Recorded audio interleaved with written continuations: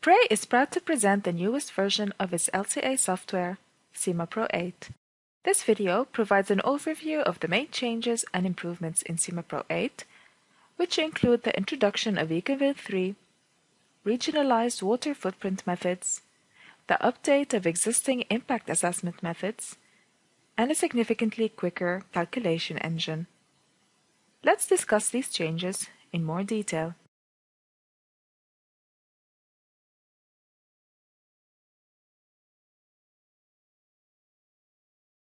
The ecoinvent Center redeveloped their database completely, using new and innovative methodology and format.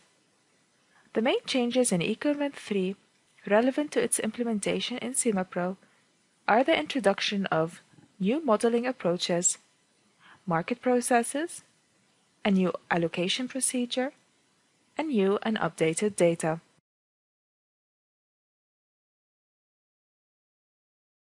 The consequential modeling approach was introduced next to the widely used attributional approach.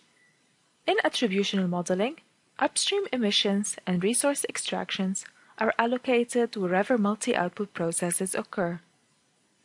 In consequential modeling, however, the emissions and resource extractions of marginal products that could substitute the co-products are subtracted from the product lifecycle.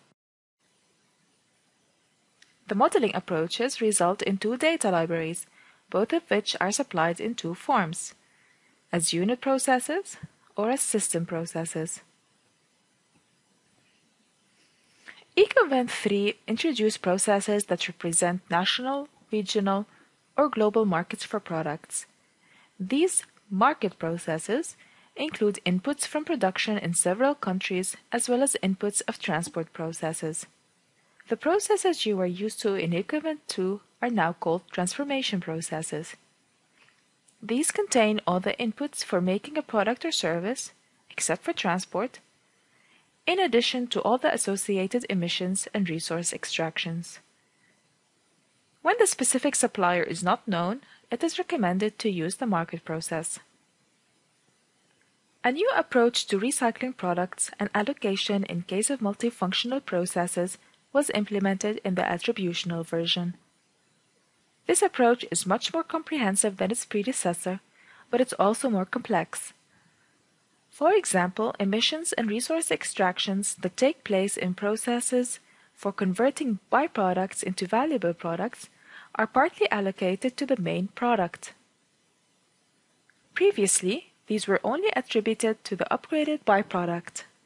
Also, the cutoff approach for recycling was abandoned by modeling the complete cycle, including collection, processing, and use in new products. An important addition is new water flows, which are specified by source, for example, river, lake, groundwater, to water, and by country or region. Furthermore, several new datasets were added. These include new types of transport, cement production, chemical production, horticultural and other agricultural production processes.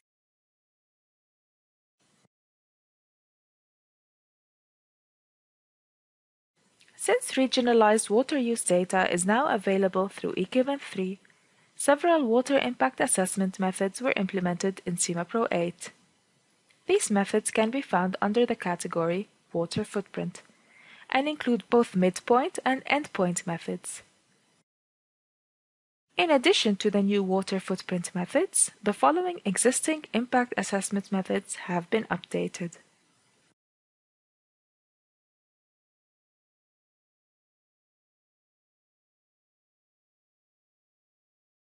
Regarding new SimaPro features, the most significant improvement is a new calculation engine.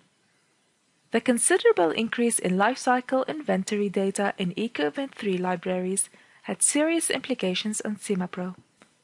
For example, calculating the network of a random ecoinvent 3 product with SimaPro 7.3 would take more than 5 minutes, or an added memory error would show up.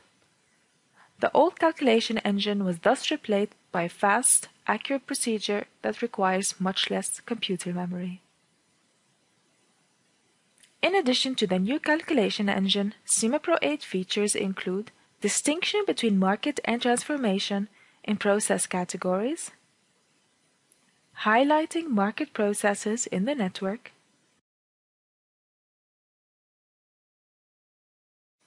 an update of the pedigree matrix.